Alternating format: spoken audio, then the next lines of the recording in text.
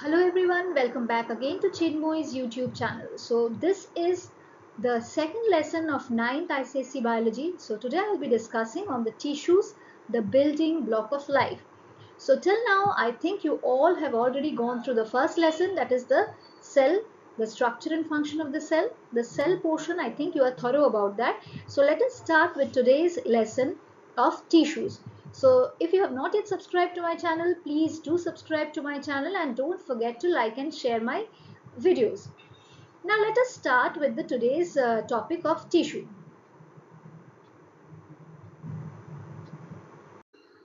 Now here what are the learning objectives of this lesson? So at the end of this lesson we will be able to define what are tissues. We will list the various tissues which are found in plants. So this animal part I'll be taking in the next video, because this unit, if I'm discussing about plants only, it's a huge number of tissues you need to learn about. So we will list about various tissues which are found in plants and animals. In the next episode we'll be discussing. Now we will be classifying the meristematic tissue as well as the permanent tissue. So this is all we will be studying in today's lesson. So let us see what are tissues. Now first we are going to, as per our learning objective, we are going to discuss what are tissues. So what are tissues? Tissues are actually, they are group of similar kind of cells. So they are actually group of similar kind of cells which are performing the same function and having a common origin. So they all, the group of cells, they are having the same function and they are having a common origin. Okay. So the study of tissues and their function, that total thing in biology is called histology. So tissues we have all discussed now, that what are they? They are group of similar kind of cells which are performing the same function and having the common origin. And the study of tissues and their functions is known as histology. So this branch of biology which is dealing with the study of tissues and their functions is called histology. Now we all know that plants are able to produce new tissues throughout their whole life. But this is not the same thing for animals. We animals, we cannot produce the tissues throughout our own life. Throughout full life we cannot produce the tissue. So let us see what in details we can learn about tissues.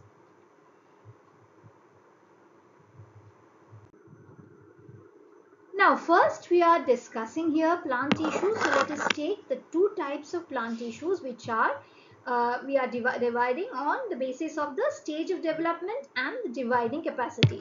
So these two are meristematic tissue and permanent tissue. So how we are like dividing them? They are being divided on the basis of stage of development. So stage of development is the one point on which they are being divided, and the second is that the dividing capacity. So both the stage of development and the dividing capacity are the two things on which these are being divided. Okay, so next let us see what is there. Now first part is the meristematic tissue.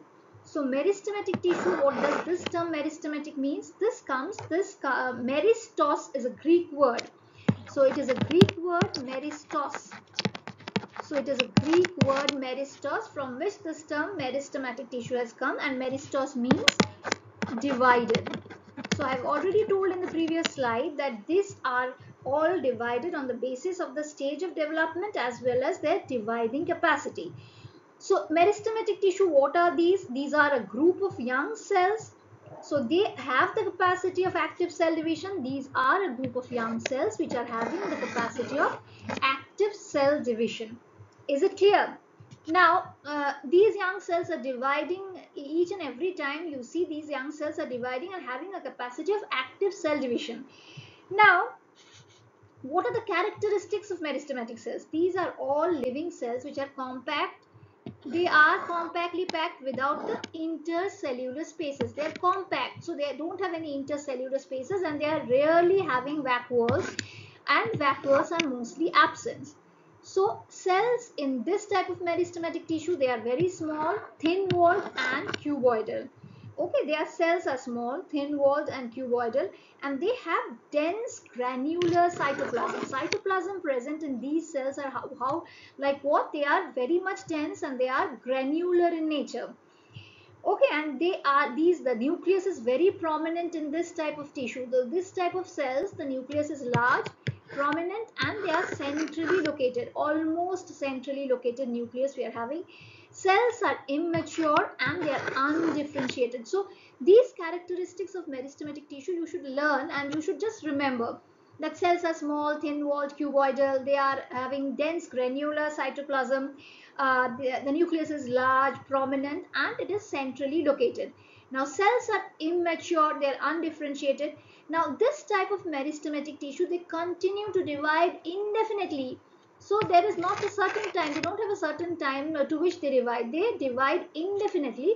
So, adding new cells to plant. So, they keep on adding to a cell. Over a long period of time, they add indefinitely, adding new cells to plant.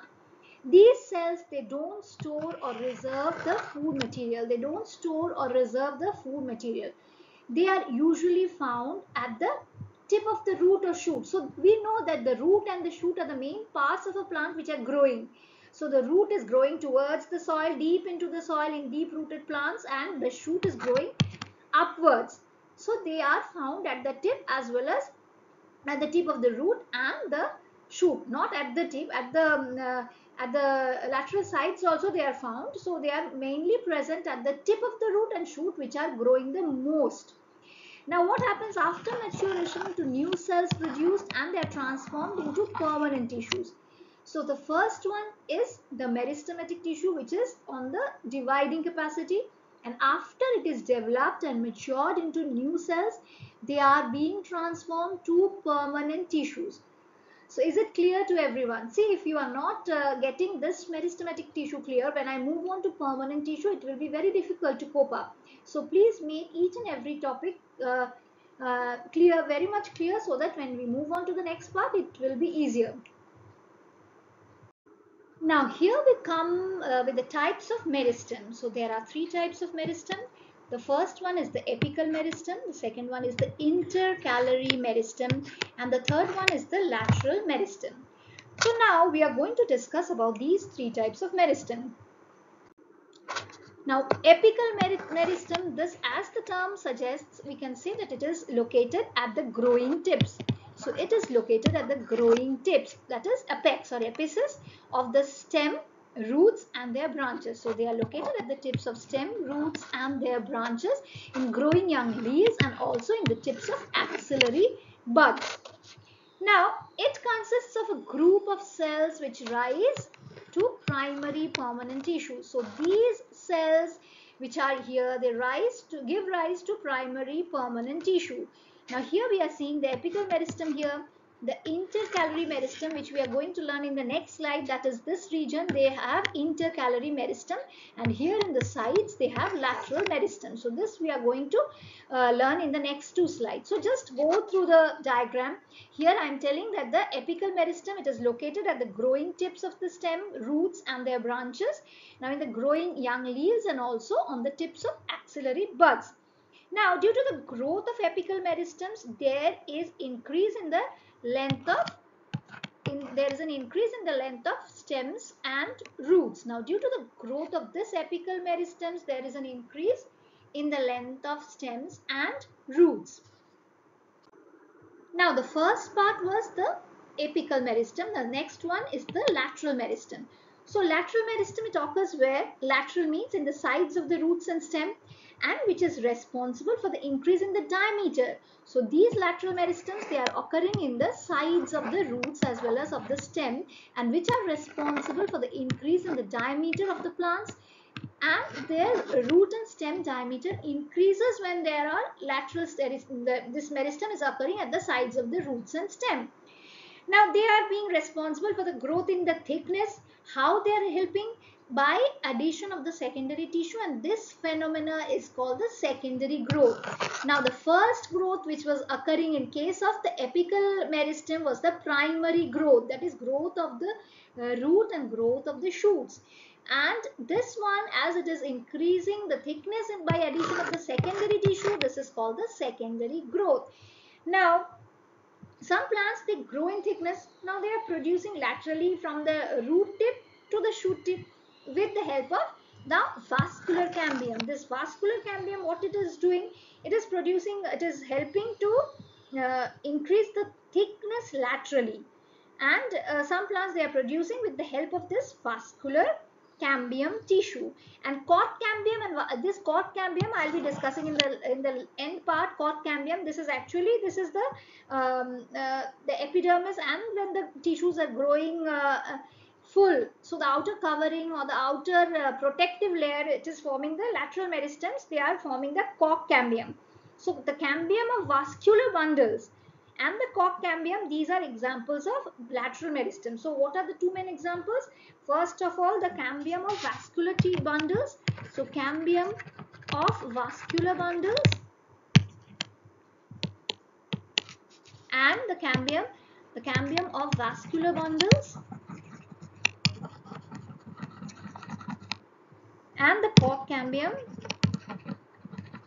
they are the example of, these are the examples of the this lateral meristem. Now we will move on to the third part, or that is the intercalary meristem. Here you can see, and here in this diagram, if you follow, you can see the TS of a shoot. It's being shown that the lateral meristem only it's there in the TS of a shoot.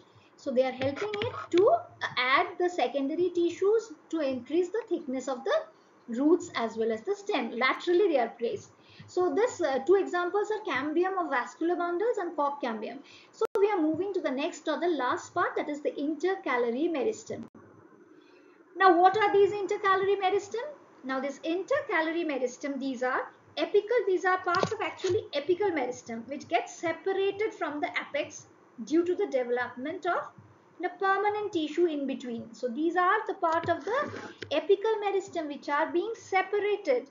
How? Due to the development of the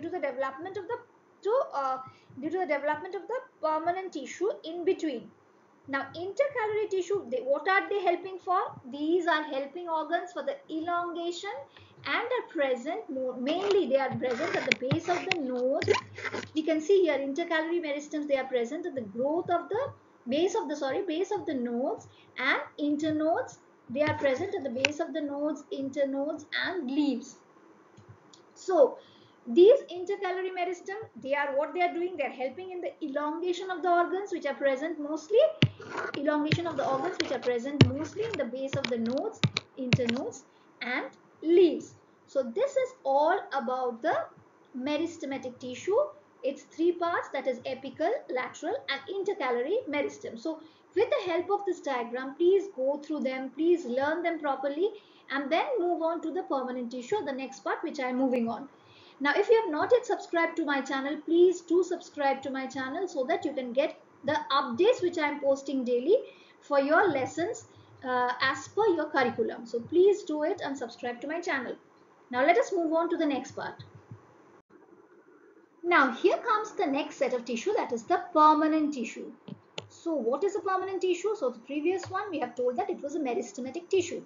Now this permanent tissue is actually, it is made up of cells which have lost their ability to multiply. So they have already lost their ability to multiply, and in which the growth is either stopped and completely for the time being. So it has either stopped completely, or for the time being it has stopped the multiplication process, or it has lost completely the multiplying capability. So permanent tissue, we can say, depending on the basis of this functions performed, the permanent tissue can be divided into, first one the supporting tissue, second one the conducting tissue, and third one the protective tissue.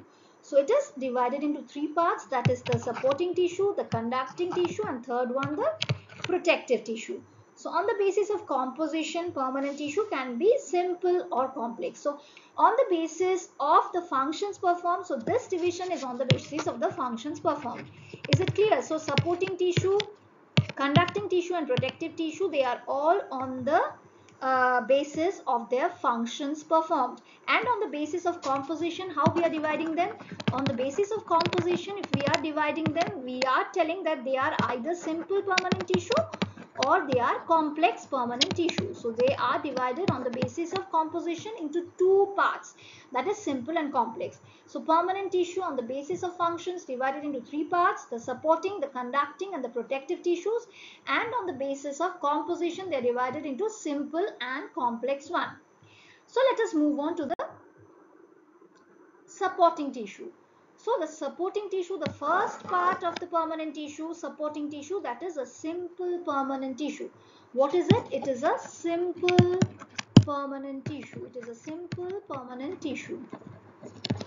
It is a simple permanent tissue and it is being divided into three types, that is parenchyma, collenchyma and sclerenchyma. So these three simple permanent tissue, as you see in this diagram, they are parenchyma, collenchyma and sclerenchyma. So you can see the differences between the intercellular spaces, the thickening of the wall, the cell wall, the nucleus and all. So this we will come in details in the next slides and all. So just you go through it. This is a supporting tissue. It is a simple permanent tissue. It is of three types, that is parenchyma, collenchyma and sclerenchyma. So in previous classes, I think in 7th standard you have studied about tissues. You have gone through the basic part of this tissue, but in 9th you are studying it in details. So you'll have to learn the structure, the function of each and every part in detail with diagram. So please follow my teaching and go as I am teaching. So first we are here with parenchyma. So what does this term parenchyma mean? So let us discuss about that. So para, this is all the terms mostly they are derived from the Greek word. The word para, that is means behind. So the word para means behind, and the word enkuma. So that is enkuma. So this means infusion. So the word para means behind and this enkuma means infusion. So how the structure of the cell looks like? The cells are actually thin walled. You can see the cells are thin walled and they are almost oval, rounded or polygon. You can see all the cell shapes. They are almost oval, polygonal or rounded in shape. So cells are very loosely packed and their intercellular spaces, there are intercellular spaces in between them. And each cell actually they are enclosing the single large central vacuole. They are enclosing the single large central vacuole. Now, where is it mainly found, this parenchyma cell, where is it distributed? They are mainly found in the softer region. So, where they are found? Now, if you just try to recall what are the softer regions of the plant? The softer regions of the plants are the epidermis. We can say the softer regions of the plants are epidermis, the cortex outer region, okay, the cortex, the outer region of the cortex, outer region of the cortex, the cortex outer region, and the pith. These all are the soft or the delicate parts of the plant. Now the pith, that is the central region of the roots and the stem. The pith, that is the central region of the roots and the stem, and in leaf mesophyll also we find parenchyma. So in leaf mesophyll also we find parenchyma. In leaf mesophyll also we find parenchyma. Now it is also found in xylem and phloem. So it is also found in xylem and phloem.